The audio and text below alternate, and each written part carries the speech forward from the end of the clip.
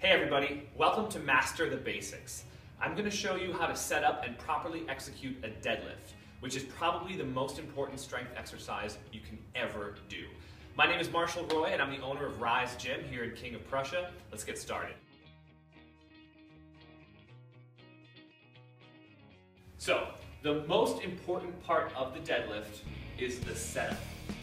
To be perfectly honest, if you get your setup just right, the actual execution of the lift, the lifting of the weight, is somewhat automatic. It kind of just happens all on its own.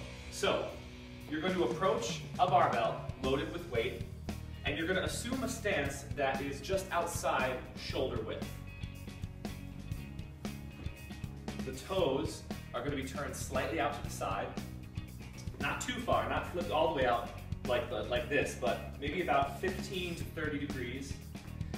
And then you're going to begin by reaching your butt backwards, okay? So we're not going to try to drop straight down to the bar, but rather reach backwards, as though you're trying to sit in a chair that's a little too far behind you. Take your time with this, and really stick your butt out, okay? And you're going to go back until you're down low enough and you can grab hold of the bar. So, a couple little tips I want to give you right off the bat. One, make sure your shins are touching the bar. A lot of times people who are new to this lift will begin back here, okay? And once you start to pull on the bar, you'll find that you have terrible leverage in this position. So it doesn't look like it makes a big difference, but it actually does. So you want to be touching the bar before you even start going down towards it.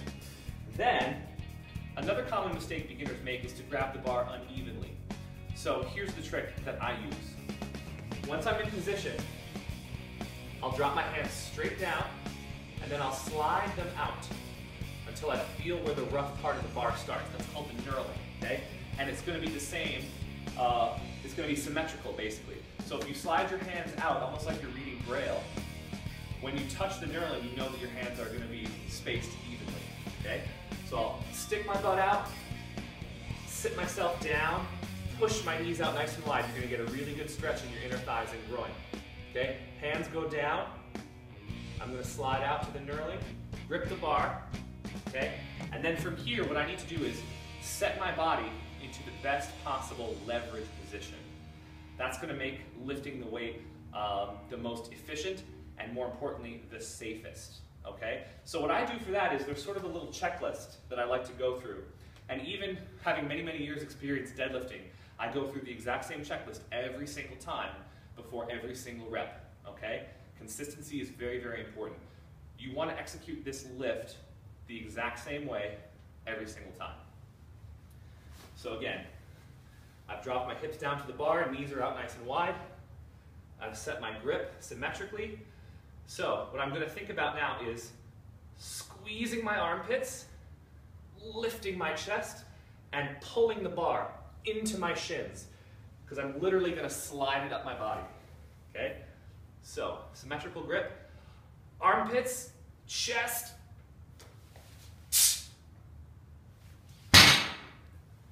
and then we're going to bring it down quickly, but under control. The reason that we focus on setting the armpits and the chest and pulling the bar in is because we're trying to activate all of the muscles of the torso, basically. In particular, the back. So when you visualize squeezing down your armpits, you're really activating your lat muscles. The same muscles that you would use to do a pull-up or a lat pull-down.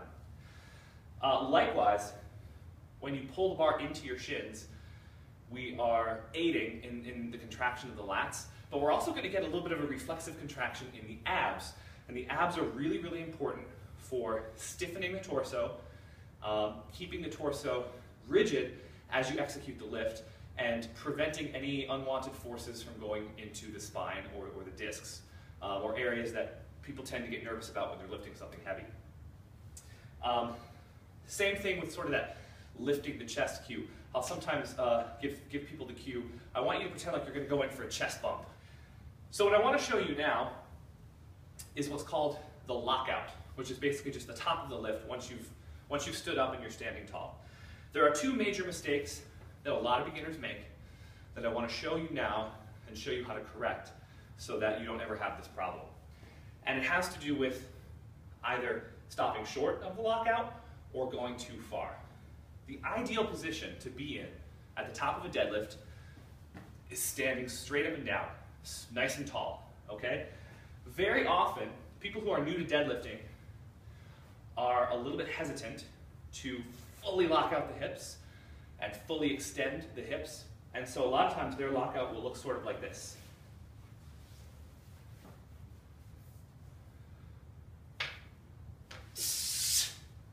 Okay, you see how I'm still leaned a little forward? We need to go those last 2 or 3 inches and really clench the butt cheeks hard and stand up tall.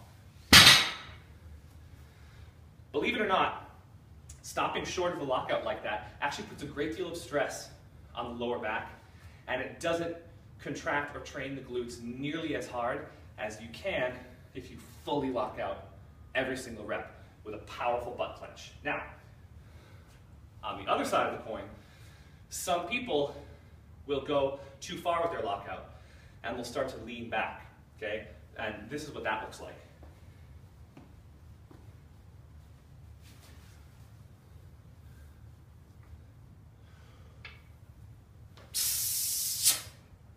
Okay, see how I'm sort of cranked back like this? That's not so good for the lower back either. The correction for that is I want you to think about clenching your abs really, really tight. Pretend that there's somebody waiting to punch you in the stomach as soon as you finish the lift, and you need to tighten up. Basically what we're doing is we're taking the back of the body and the front of the body, and we're creating maximal tension, okay? So maximal tension through the glutes to extend the hips forward, and then tension in the abs to prevent us from leaning back. And the result is that we're standing perfectly upright, perfectly stable, and safe. Another great cue to think of when you get to the top of the deadlift is to visualize trying to pull the bar through your body. And that's going to accomplish the same thing. It's going to create tension on both sides of your body, create a very stable, locked position. You can hold that for about 1 second, and then again, quickly but under control, bring the weight back down to the floor for your next rep. Okay, what I want to show you guys now is what to do if you're a beginner and you're not quite ready to deadlift from the floor with a bar and plates, which is really common. Pretty much everybody that comes into my gym to get strength training instruction for the first time, I don't start them off deadlifting from the floor. It requires a little bit more flexibility and a little bit more practice. So what I'll do is I will elevate the bar by several inches, and I'll start them there. So if you work out at a commercial gym, you can use stackable aerobic steps. Those are perfect because you can start at whatever height allows you to perform the movement correctly and safely. And then as you progress and as you get stronger, you can lower the steps until you're deadlifting from the floor. So you'll do the exact same thing, set up in the exact same way, okay? Hinge backwards, reach your butt back, chest lifted, spine nice and long. Find your grip, armpits, chest, shins,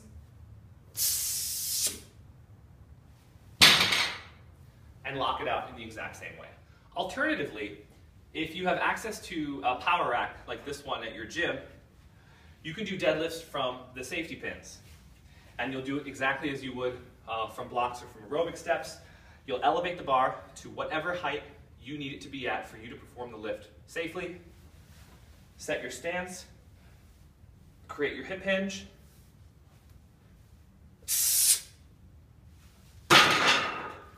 and perform the deadlift that way. And again, you can slowly and systematically lower the bar until you're able to perform reps from the floor. One other thing I'd like to mention to you guys is this. What I've taught you today is called the sumo deadlift, or the wide stance deadlift. I almost always start beginners with a wide stance, people who come to my gym for strength training. And the reason I do that is I feel that the wide stance provides a very balanced stimulus to the body. It hits the legs, it hits the hips, and it hits the back really well. Now, a lot of people deadlift with a narrow stance, which is called conventional deadlifting. And this is great. This is actually how I deadlift when I go to competition. The reason I don't start beginners here is because I feel that this style of deadlifting demands a little bit more mobility. especially from the upper back. And I feel that it doesn't quite hit the hips as hard as the wider stance. It works the legs very well, it works the back really well, but I find that the hips get worked a little bit harder in the wide stance, and so that's how I like to start people off. Once they have been deadlifting for a couple weeks and they feel much more confident with the movement, in some cases, if it's appropriate, if it feels better, if it allows them to safely lift more weight, we'll move into a narrow stance. But you also don't have to. Many of the world's strongest deadlifters deadlift with this stance. So one is not better than the other. It's 100% up to which one you're most comfortable with and which one is safest for you. All right, lastly, I want to talk about sets and reps, because that's a very common question. Once you've learned how to do a movement is, how many do I do? How many sets, how many reps, how often per week? If you're currently on a strength program, or if you belong to a CrossFit gym and you're doing their programming, doing their workouts, that's great. And continue doing as you're doing, follow the instructions of your program, and if you've been able to improve your deadlift from some of the pointers in this video, that's great. If you are a pure beginner and you're not on any type of strength program right now, what I would recommend is deadlifting twice per week. One time medium for more volume, and then a few days later a bit heavier. So what I'd recommend you do is on the first day of the week, perform between 3 and 5 sets of 5 reps. So depending on your strength level, your general fitness level when you begin, you're going to be doing anywhere between 15 and 25 reps in the workout. And I would use whatever weight allows you to perform every single one of those repetitions perfectly. Okay? If your back starts to hunch over or if your knees start to wobble, the weight is either too heavy or you need to elevate the bar a little bit in order to take away that more challenging range of motion. A couple days later, come back to the gym and load the bar approximately 20% heavier and do between 3 and 5 sets of between 2 and 3 reps, okay? If you're young, if you're healthy, if you've trained a little bit before but maybe aren't familiar with the deadlift, you could go to the higher end of that and maybe do 5 sets of 3. If you are more of a beginner, less conditioned, a little bit less strong starting out, I would stay at the lower end of that and do maybe 3 sets of 2 or 3 sets of 3. The following week, when you go back to your volume workout, add a little bit of weight to the bar, maybe 5 to 10 pounds total, and subsequently, your heavier workout a couple days after that is going to be a little bit heavier than it was the week before. So this very, very simple pattern of higher reps, medium weight, lower reps, heavier weight a little bit later in the week, and then starting over the week after with a bit more weight is awesome. It's so simple and it works, and you can follow a regimen like that for months and actually build appreciable strength, a ton of strength that way. Resist any urge to make it any more complicated than that. Just stick to the basics, make sure every single rep is performed perfectly, and be patient. Thank you so much for watching this video, you guys. I'm so passionate about helping people master the basics. Make sure you hit up kbformula.com for a ton of free workouts and other cool stuff. And if you have any questions whatsoever about lifting, fitness, whatever, please drop a comment or feel free to shoot me a line. And don't forget to subscribe.